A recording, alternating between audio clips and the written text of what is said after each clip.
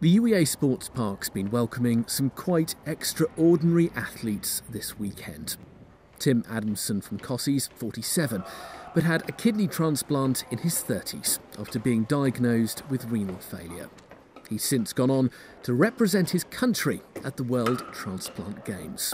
He used to play local football to a good standard, but since the transplants now moved on to badminton and volleyball. I was found to have sort of quite serious kidney deterioration, and it was identified after a few years that I probably need to have a transplant. And that's what happened to me in 2002.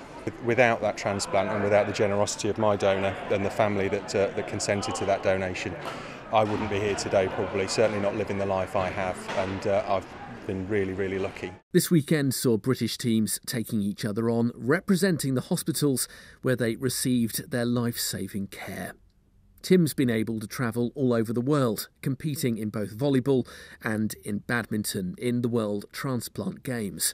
All of it demonstrating just how organ donation can change someone's life. It gives you a focus, and I suppose it would have been very easy for me to sink back into my original life, but actually it opened a window for me to carry on not only playing sport and get healthy and fit. It gave me a drive to sort of become active again, but also just to sort of help promote the organ donor register, and that is exactly the purpose of Transplant Sport UK. For Tim, he was one of the lucky ones, quickly finding a match on the register. In the UK at the moment there's 7,500 people who need new organ transplants, and more donors means more lives saved.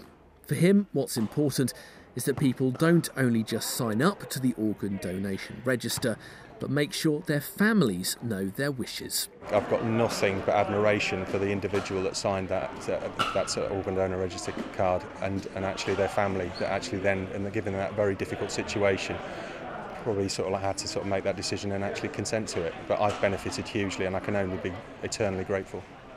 Back on the court, Tim knows someone's forethought and someone's generosity gave him a second chance, one he plans to live to the full. Neil Perry, Mustard TV, Norwich.